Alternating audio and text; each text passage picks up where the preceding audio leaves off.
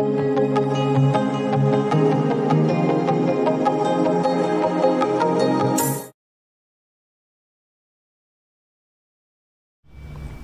on to the problem number 27. In that, the following information is given about the three mutual funds for the 6 months ending September 2021. The risk-free rate of return is assumed to be 9%. So risk-free return is given as 9%, that is RF. Rank them with the help of Sharpe's index and Treyner's index. So different names will be called, it may be index, it may be measure, but all are one and the same. So here the information goes like this: 4 columns, funds, returns of each particular fund, standard deviation of each one of it, and the beta of each one of the funds. So symbols also may be given. You have to identify. B stands for beta, standard deviation, as well as return RP. So we have to be careful and identifying the symbols also. So let me get into the first one. Treyner's index BST. I have written funds. I'll substitute the values. So RP is clearly given. Then RF is here. Then beta of P is nothing but this only. Beta of individual funds. So very easy to identify. Only thing you have to remember how to substitute and carefully work out. RP, that is for first one,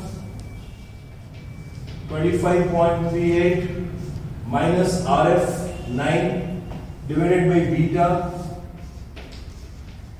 0.23. So it's going to give you 71.22.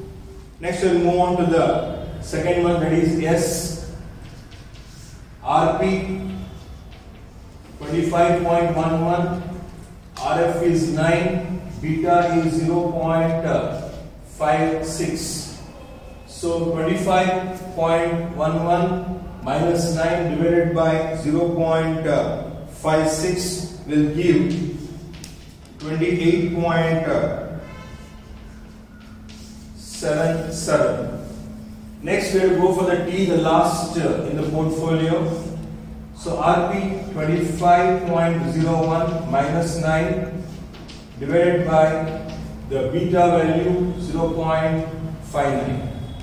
So if you simplify, you will get 27.14. So we have to go for ranking highest to lowest. 71.22 is 1.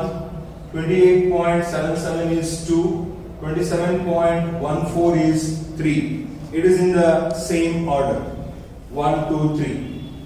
Next, coming to the Sharpe's measure. As I told, the numerator remains the same in both the formulas, but here divided by standard deviation. Standard deviation of B is 4.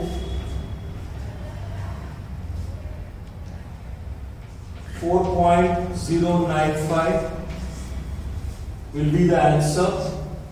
Then here 25.11 divided by 9 divided by standard deviation 9.01.